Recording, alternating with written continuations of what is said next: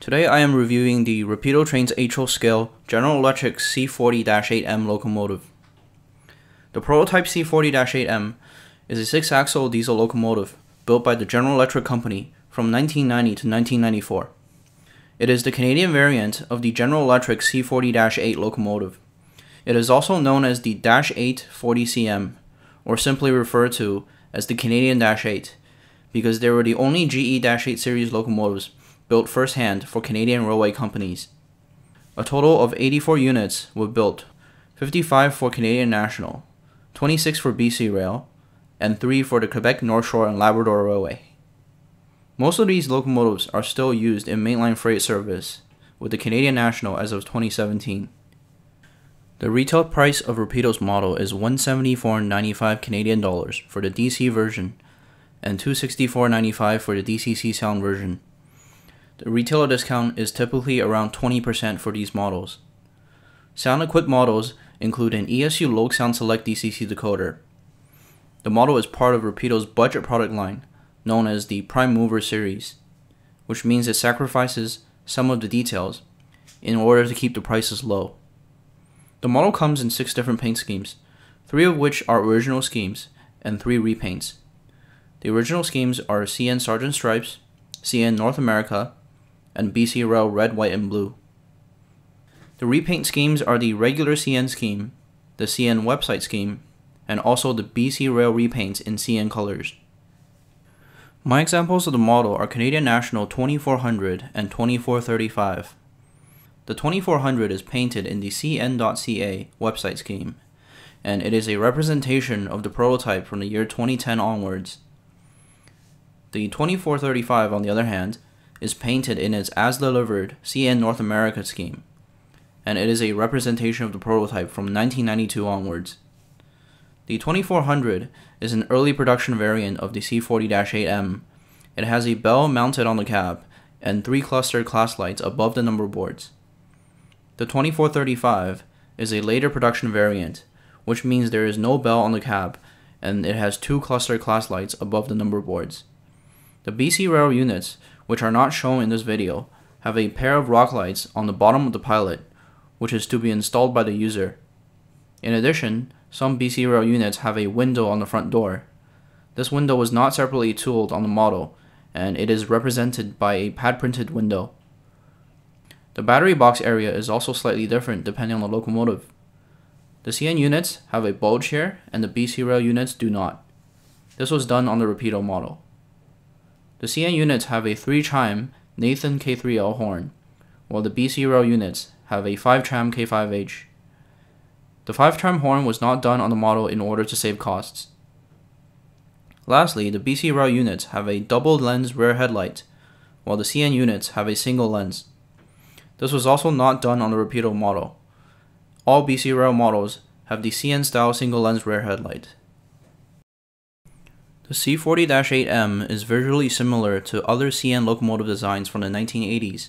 It has a 4-piece window Canadian cab and a full-width cowl body, with a tapered section immediately behind the cab to enhance rear visibility. The locomotive has tall stock ditch lights, which are only found on locomotives in Canada. The locomotive also rides on the Fosco trucks, as opposed to Adirondack or General Steel Castings trucks on the American versions. The model features separately applied handrails and grab irons, windshield wipers, Sinclair antenna, mirrors, sunshades, cab bell, and horn. The model does not have MU cables, air hoses, underbody piping, or separately applied etched metal grating on the steps and vents. These components have been left out in order to keep the cost of the model down. The lighting functions that do work are the headlights, number boards, and ditch lights. The class lights are pad printed, and they do not function.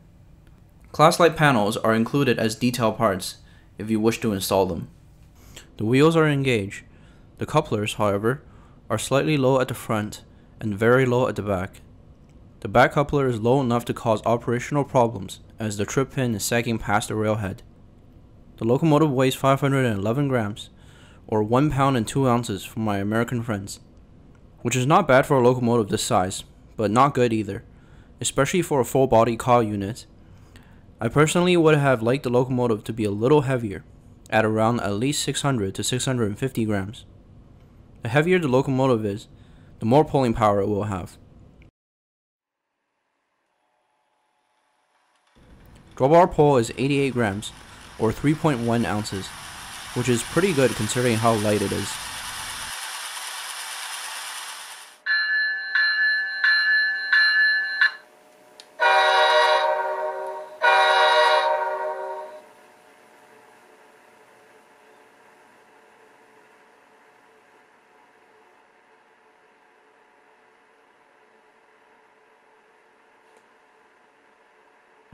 The minimum speed at the factory default settings is 1.2 scale miles per hour. If you do the automatic back EMF calibration using CV54, the minimum speed will be 0.8 scale miles. The maximum speed is a whopping 84 scale miles per hour, which is insanely fast. But if you ever want to pull a passenger train with your Dash 8, rest assured that the speed will be there. Sound equipped locomotives have controllable lighting and sound functions in DCC mode. Lighting functions as follows. F0 turns on the front headlight regardless of the direction. F6 turns on the ditch lights. F7 turns the ditch lights off and dims the headlight. F12 is switching mode, which turns on both the front and rear lights to dim. Sound functions are as follows. F8 turns on the prime mover. F9 is the iconic Dash 8 air compressor sound. And F3 is the full throttle function, which holds the locomotive speed so that you can rev up or rev down the prime mover. F4 is the dynamic brake, which does not work when the locomotive is not moving.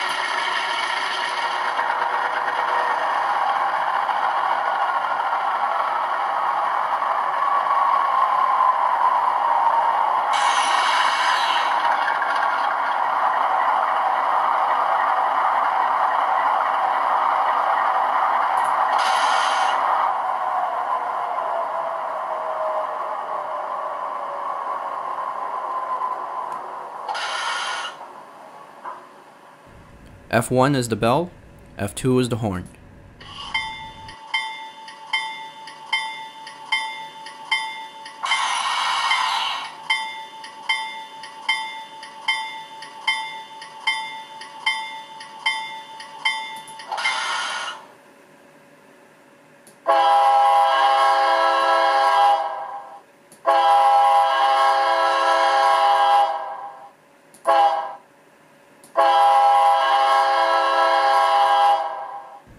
You can adjust CV48 to change the horn and the bell. The default horn is the CN3 chime. Add 1 to CV48 to change it to the BC Rail 5 chime horn.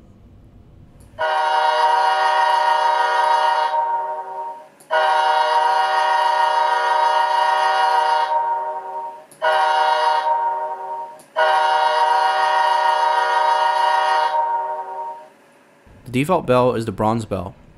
Add 64 to CV48 to change to the Graham White E-bell.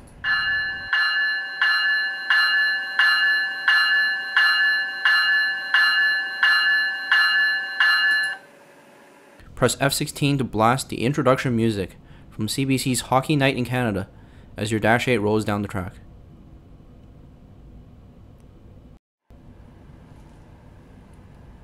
If you have a DC version of the model, you can pop open the cover on the fuel tank to add a decoder of your choice if you wish to do so.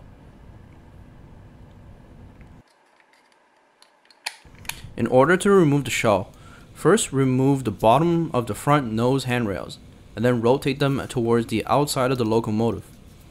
Do the same for the rear handrails.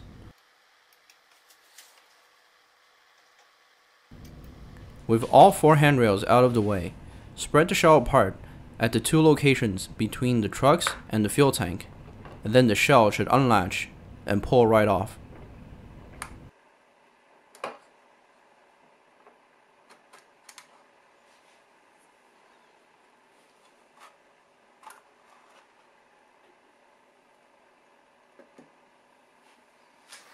In order to remove the fuel tank to access the bottom circuit board, you must remove the 8 screws holding the weight to the underframe.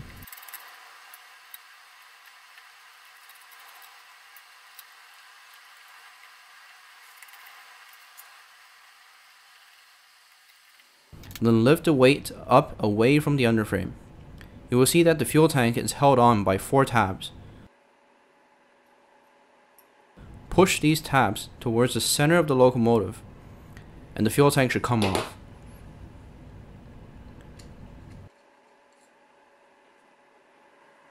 This is the shell of the locomotive. The dynamic brake intakes on the shell is a separately applied plastic see-through part. Be aware that this part may come loose during shipping, and you may have to glue it back in place. There are no other see-through parts on the model. The cab interior can be removed if you wish to install crew figures. This is the chassis of the locomotive. The trucks look pretty good. They have separately applied brake lines and brake cylinders, but otherwise it is a one-piece injection molded plastic part, and it does not have much depth to it. The steps of the locomotive are solid plastic, and they are not separately applied parts. The chassis holds the top circuit board, which has connections to the track pickups, the lights, the motor, and speakers. The motor is hidden under the circuit board. It is the same motor used on other Rapido locomotives, which is pretty good quality. There are 2 iPhone speakers in the locomotive. One is in front of the circuit board, and one is behind it. A ribbon cable sticks out of the top circuit board, and it goes to the bottom circuit board. The bottom circuit board contains the 21-pin MTC plug for the DCC decoder. It is notable that the ESU Loksound Select decoder does not sit flush on the bottom circuit board, which is a little concerning. The bottom circuit board has 4 massive pads for soldering the rock lights on the BC rail units. There are no provisions for adding any other lighting functions on either circuit board. This is the only plastic, ready-to-run model of the GE C40-8M on the market. Before November 2017, if you wanted an HO scale model of the C40-8M, your options were buying an overland brass model, which is very expensive, or to build a castle resin kit, which requires considerable skill, consumes a lot of time, and it also may be quite expensive depending on how you're approaching it. Rapido's model fills a gap in the void, although it turned out to be a budget model, which is less costly than a typical Rapido model and has much less details out of the box. What I like about this model is the value that it provides. For about $100 less than a regular Rapido model, this C40-8M still comes in with a good amount of details pre-installed, which means it's a lot better than similar offerings from other budget brands such as Bachmann, Athlon Ready to Roll, and Walther's Mainline. The model is a really good rendition of the real Canadian Dash 8, unlike some other models which are often based on tooling that are decades old. The model runs just as nice and smooth as top-of-the-line HO scale models that are available on the market. The factory ESU Loksound Select decoder provides accurate, true-to-prototype sounds, something that you won't find on a budget model from another manufacturer as of this writing. What I don't like about the model is its design. The decoder position in the fuel tank is great for those who are buying the DC model because they can add the decoder very easily. For someone like me, with the DCC and sound model, this feature is more or less useless. It also makes it harder for those who are adding B0 rock lights, because instead of just removing the shell to install the lights, now you must remove the shell and the fuel tank. And the fuel tank is rather annoying to remove, because you have to completely separate the chassis and the underframe to take the fuel tank off. The decoder takes up space in the fuel tank, which otherwise could have been used as weight. If the fuel tank was solid metal, and there were slightly more metal on top of the chassis, this locomotive would be a lot heavier and be a better puller than it already is. Improvements in pulling power is always good to have. In addition, there are no provisions on the circuit boards for the unused lighting functions of the DCC decoder, which makes adding extra lights very difficult for the modeler. The rear coupler being too low causes operational problems. Finally, many of the B0 specific features, such as the rock lights, front door window, radiator, and rear headlights, are either omitted completely or require user installation, which is something you should consider if you want to pick up a B0 model. My final verdict for the model is 8 out of 10. Thanks for watching my review of the Rapido HO scale General Electric C40-8M locomotive. If you have found this video helpful and informative, please hit the like button. If you have questions or suggestions for me, please leave a comment and I will respond to the best of my abilities. Subscribe to my channel if you wish to receive updates on new videos.